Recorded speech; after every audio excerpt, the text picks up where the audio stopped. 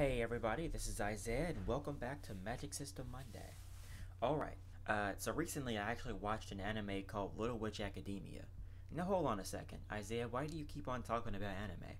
I don't know, I plead the fifth, just bear with me. There's a reason for this. Uh, there's a reason I'm bringing this up, which is Little Witch Academia. Now, Little Witch Academia is actually, at least an image, quite similar to something like Harry Potter, where there's like wizardry. Well, not really wizardry. It's mainly just witches, which are female wizard people, and they go off to this school, this old archaic school, to go learn how to use magic, and they use wands, and they have flying brooms, and this, that, and the third. Now, in a way, it's actually quite like I said, it's quite similar in flavor and otherwise to something like Harry Potter, but there are a couple of key qualities here and a couple of little mechanics that I think are really, really interesting that maybe are not the most unique, but are utilized in an interesting enough way to make it stand out compared to other similar things. It's not just a superpower academy where they learn how to hone their magic and things like that. Or I mean it is, but in order to talk about those interesting mechanics, I'm gonna have to give you a little bit of the background into Little Witch Academia and how its world magic system works. The magic system itself, in and of itself, is something that you can barely really get wrong. It's basically, there is magical energy, but unlike, say, Harry Potter, which, if you watched Fantastic Beasts, or if you read it, I'm not sure which they say it in, it's been a long time, but they have an internal magic source if you're a wizard or a witch. You actually have some kind of gland or something that produces magic. So it's really weird, it's some kind of physiology thing. In this sense, it's sort of more similar to the basic fantasy concept, which is there's magic in the universe. But this magic, of course, while people do harness it the same way, use spells with the words and they wave their wand, abracadabra, this, that, and the third, there's actually an inherent source of magic here. Long time ago, in a galaxy far, far, no, I'm just kidding. But a long time ago, there was this giant magical tree called Yggdrasil. It was just humongous tree on Earth that was apparently so large that it literally spread out. Its branches spread out into space, and like they held up the stars. So we have this grand old tree thing, and this thing is the source of all magic.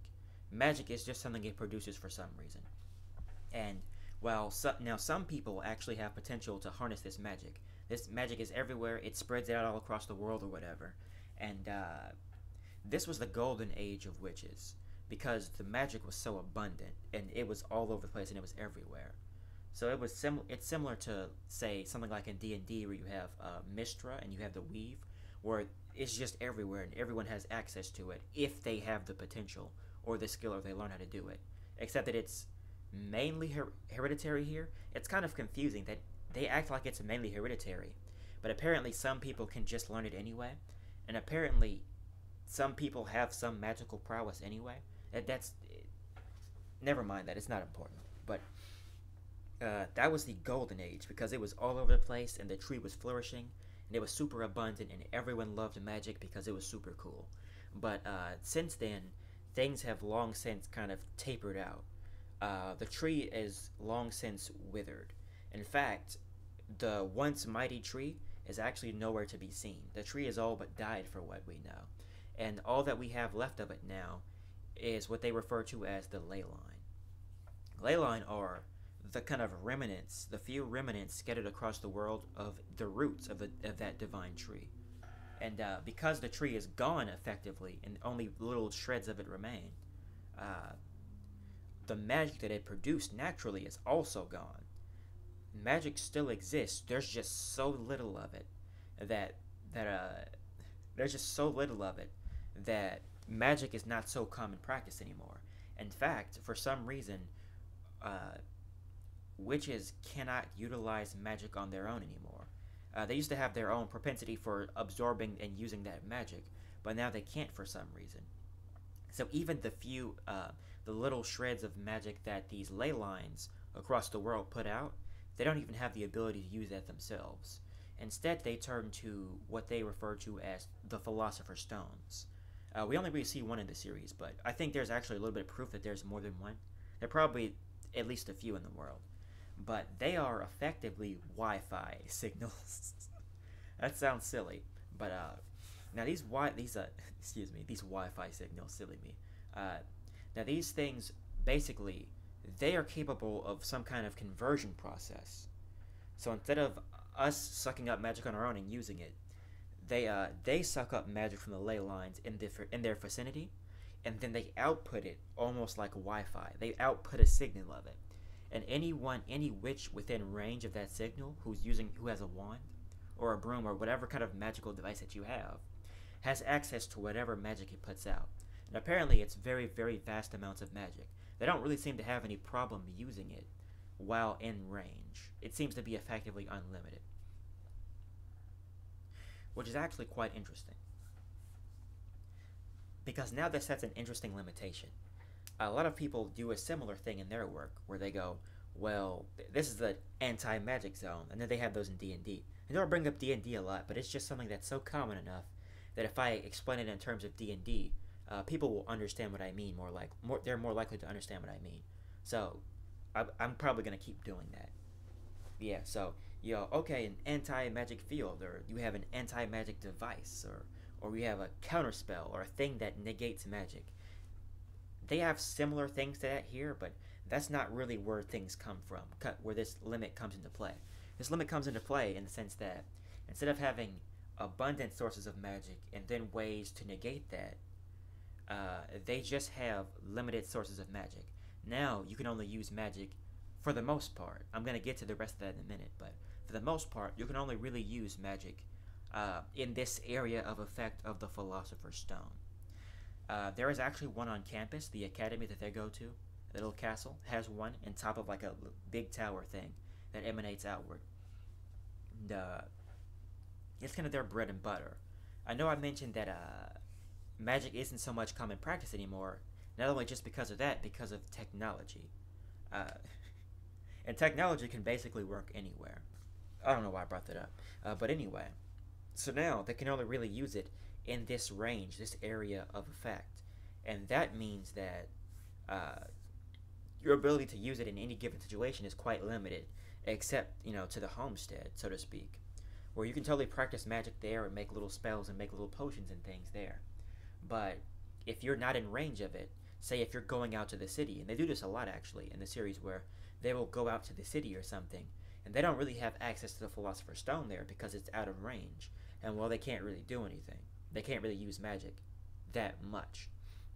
The next limitation that I want to talk about is really interesting. It refers to the wands. Not just in the sense of, oh, I can't use my magic without a wand. No, they use wands similar to the way they do in Harry Potter here, but the key thing about it is that they have a crappy battery. Emphasis on crappy.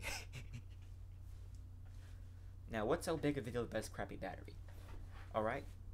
Wands hold their own magic, just very, very little. So that when you're on campus or using in the area of the Philosopher's Stone and you're using magic, it's your normal use of magic. But when you step out, you're not just completely without magic. You have this little bit of magic that their wands hold. And while they've never given a specific number of spells that it can do, I imagine some spells are more powerful than others.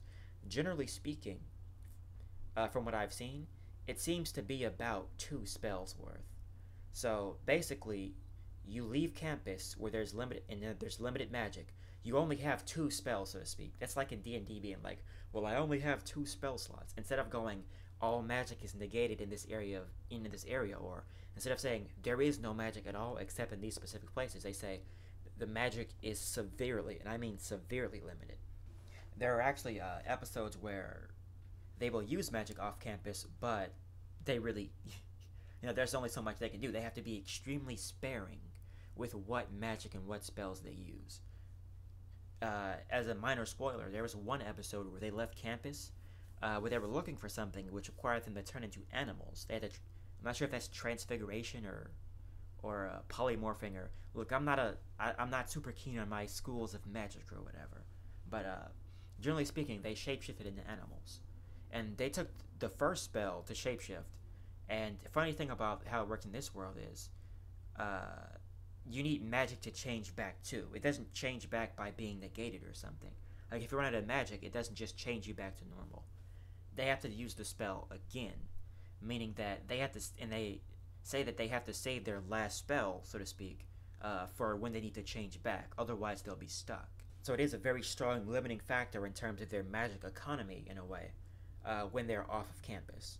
So it's a pretty simple stuff there. I mean, there are little minor inconsistencies here and there where at a couple of times in the series, they will be out of range of the Philosopher's Stone or whatever, and then the magic just stops, and apparently they will check the battery and they have no battery. It's really weird.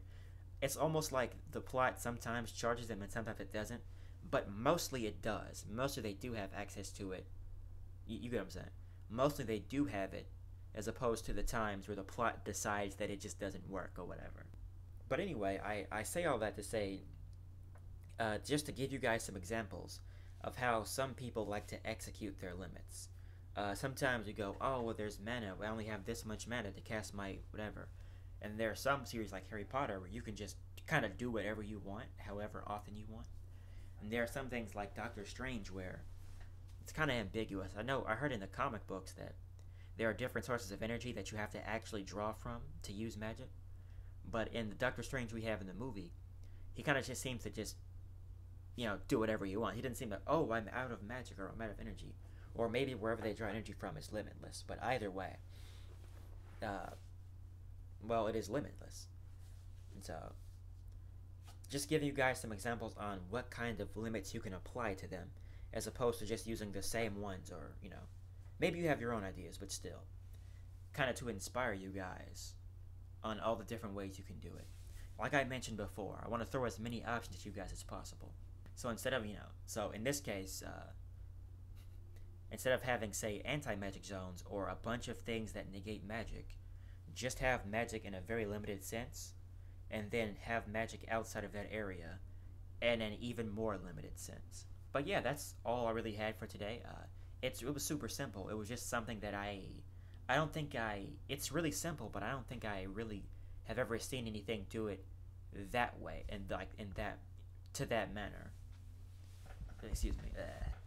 Even though it's really simple, I don't think I've ever seen a series or a show or a book or whatever do it exactly that way. Because usually it's just that, if you're out of zone, then you're just nothing. But still. Anyway, that's all I really had for today, and I thank you all for listening.